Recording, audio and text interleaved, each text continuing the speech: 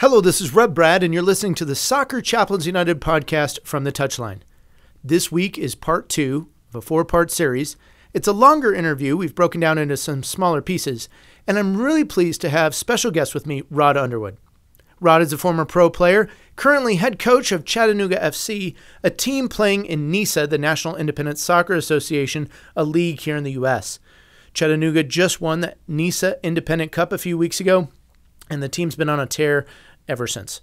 Rod serves on the Soccer Chaplains United Board of Directors, and a few weeks ago, he shared with the board his personal mission statement that he's written and works to live out in life as a coach and husband and father, and I thought it'd be great to have him on the podcast. Well, this week, in part 2, Rod talks about his transition from pro player, to pro coach, head coach, and where he finds his coaching philosophy, his brotherhood, and where he's learned key aspects of the game. So stay tuned. We kick off part 2 right after this.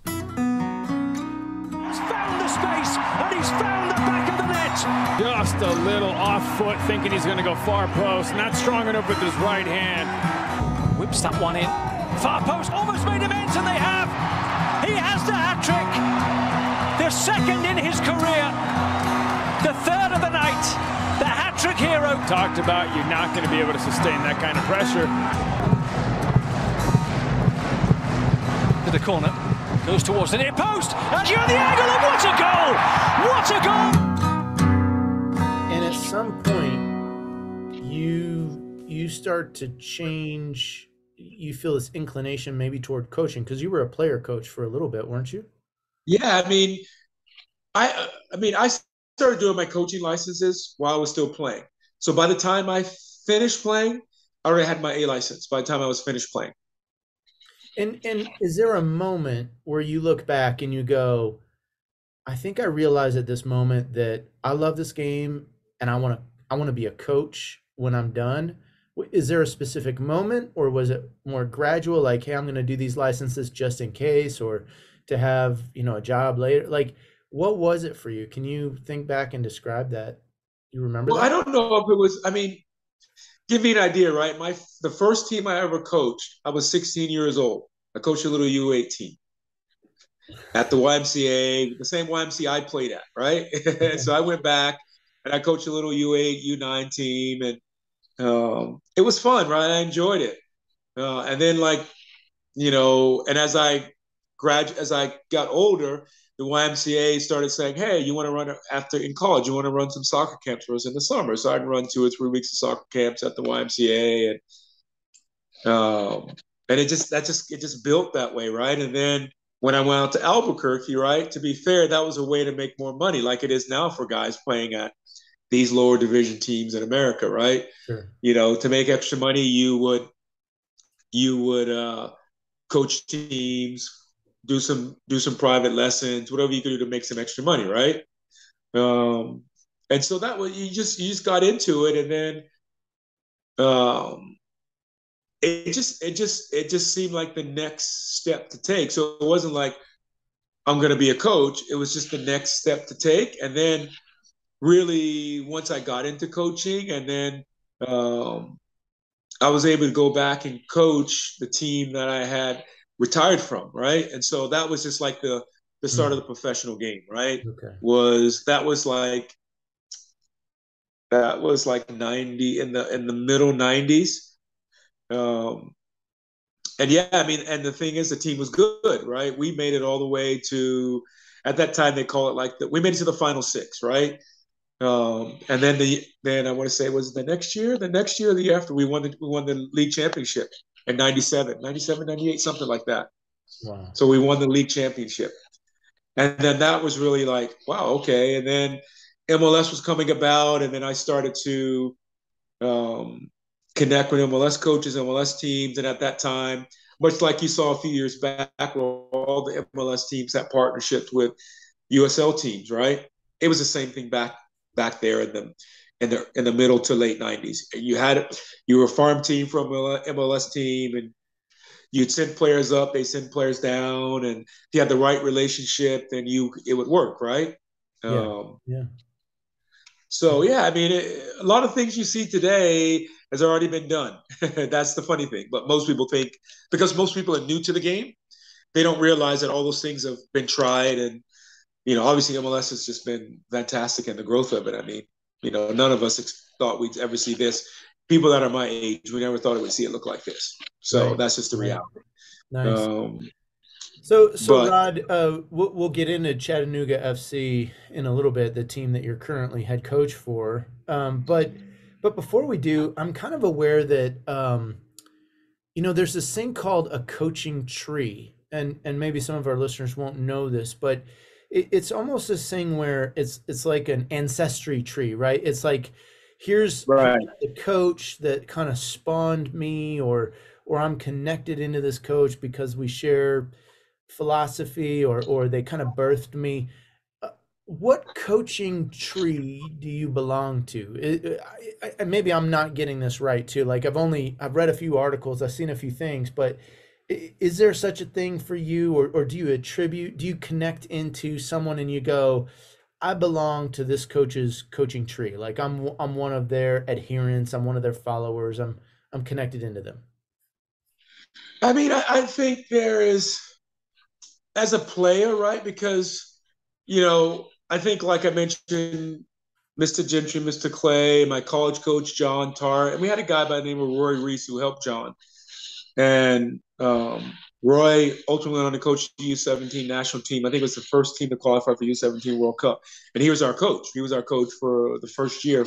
I remember it was the first year at Furman.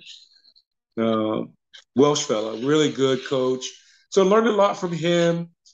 But I would say from the professional standpoint, guys that I've had probably the most influential guy that I have had contact with in terms of working with or knowing personally is Preki. He really is, the way he sees the game is how I've always seen the game. But he helped me to really organize it and be committed to it without compromise. Okay. And he is a guy that, I mean, just fantastic, right? I remember Preki would literally break guys' ankles because of his cut and his turn when he was playing the game. And then he coached. Did you guys coach in Portland or Sacramento Republic? We coached in Sacramento together, but Preki coached Chivas USA. He coached Toronto. I don't know if he. I know he coached those two teams. I'm not sure if he coached Kansas City or not. I'm not sure. He played there, but I know for sure Toronto and Chivas. Those were the two teams in MLS that I know for sure. Now he's an assistant with Brian at Seattle, right? So, and then I spent a lot of time, at Portland with Caleb Porter. Caleb's another guy. He had a great philosophy at the time. He was really committed to what he wanted. So I learned a lot watching Caleb. Sure. Okay. But I don't have the relationship with Caleb like I have the relationship with Preki. I mean, Preki and I just talked last week, right? So we're always talking. We just became friends, right? And so that really changed it. But I mean, Preki's probably the most influential guy that I've ever worked with. There's other guys, but there's nobody on that level. But sure. There's a lot of coaches, not a lot of, just a few coaches, right? The guy that I would say on the international stage, that is the guy that is my guy, that is Pep Guardiola. He's like the guy. Oh, you're a Pep fan. Oh my gosh. Yeah. My good friend Brian Schultz, who I hope is listening to this podcast, he just loves Pep all over the place, and I give him grief about it. So okay, you're a Pep fan. All right. Yeah. So him. Bielsa's also, anybody in that realm, Bielsa. So really, my foundational coaching comes from Rinus Michels, who is sort of the architect of, that's who we know as the architect, but there was a guy that was before him. But Rinus Michels, the Dutch guy, and then Cruyff is right from him. So that's really the foundation for me. And then everyone that comes out of that realm, Preki, Bielsa, Preki's in that realm. Pep Guardiola, those guys are guys that that I really like truly enjoy. Mauricio Sarri is another guy that's like I really enjoy. But there's other guys like Ancelotti. I love his personality. I love how he connects with with the players. I love Klump's energy. I love his, really before those guys, that the guy that really sort of connects for me, the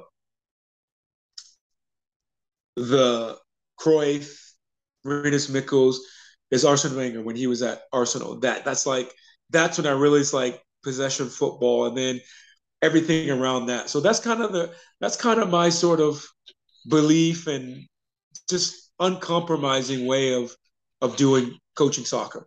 Now, Rod, you've mentioned a lot of these guys on the international stage. You've talked about just the influence there.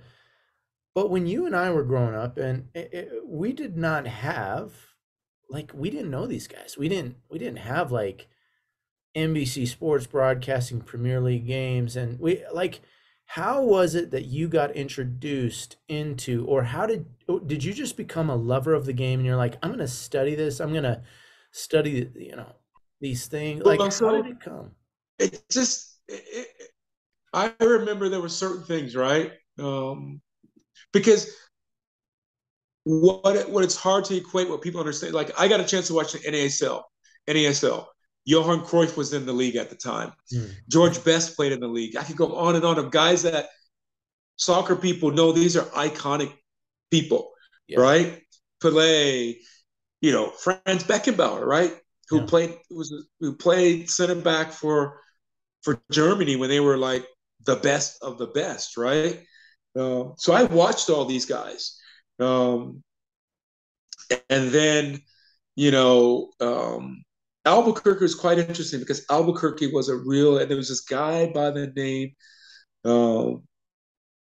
there's a guy there that back in the day when you could only get soccer games on certain days. I just started videotaping, right? All these games. So you could watch Liverpool every once in a while. You could watch Man United. You could, you didn't really get any like Spanish leagues. It was all mostly in the English league. And there was a show that came on Saturday, Soccer Made Germany, 30-minute show. And it would highlight, it would be a 30-minute show of a highlight of games. I understand what I'm talking about, right? We had 4 or 5 channels on our TV. That was it. And so we were to get Soccer Made Germany on channel 46. It was just a local TV station. So, I mean, literally, I'm talking about growing up when TV went off at 10 o'clock after the news or 11 o'clock after the news, right? Yeah. There was no TV. Oh, man. So these young coaches today, they have so many resources at their hands. Yeah. They just get on the internet and then it's crazy. And then I started buying books, right? I started buying books. I started watching videos. And then in 94, I recorded every single World Cup game. And I have every single World Cup game, almost every single World Cup 94 game on videotape. You've got a stack of VHSs. I'm sure the family's like, hey, when are we going to get rid of these, Dad? I know, right? Yeah. So that tells you, right? That's how committed I was to the game, right? And then, I mean, that's how it was. I started buying books, reading, watching video, and and then really sort of I would say the modern, right? So I was I had a good coaching career up until about 2000, and then from about 2000,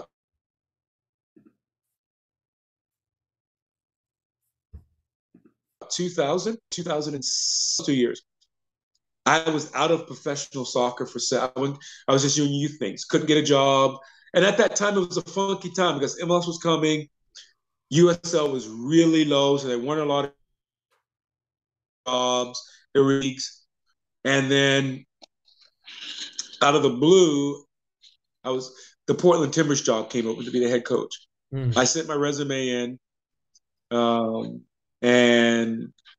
I didn't get the job. But Gavin Wilkinson, who's a friend of mine to this day, right? He got the head coaching job. He saw my resume. and he invited me for an interview, and he offered me the job. Didn't know Gavin from anybody. Wow. Anybody. And so the thing I have for Galvin is beyond, because I get to the point, get a job again. I'm going to get back in the game. But every year I was applying. I never stopped applying. Yeah, you showed that perseverance to keep applying. Yeah. And finally get back in the game. Yeah, and you know, so I can never thank Gavin enough. It's an understatement. It's an absolute understatement. I can never thank him enough for him giving me a chance. Didn't know me from anybody. And so that's why when I talk about Gavin, it's like people just don't understand, right? And then he believed in me, right? He really believed in me. He gave me opportunity. He let me do my thing as his assistant. And then, you know, we became friends and became, you know, our families became friends because my oldest son is the same age as their daughter. And so my wife and his wife, they would always be together. And, you know, so that's a whole other story. But from there, I mean, since then, it's been a whirlwind. I mean, I've coached in Jamaica. I scouted for a club in Holland. I was in Sacramento when we won the championship in 2014. I started the Sacramento Public Academy. I was one of the founding guys to start the Portland Timbers Academy. Wow. And, you know, I've coached numerous USL teams. And then obviously just last year, it's 22, yeah, so 21. I got the job at Stumptown, which we had a good year, all things considered, how things worked out. And then Chattanooga invited me. They wanted me to come, and, you know, it's the best team in the league, biggest team in the league. And I jumped on it. It's been an unbelievable experience. Not just because the team's doing well, that does help, right? But because it's a great city, we're supported, the fans are great, good people to work with, and a good town. Chattanooga is a really nice town. So it's just been, it's been, you know, unbelievable. It's been fantastic.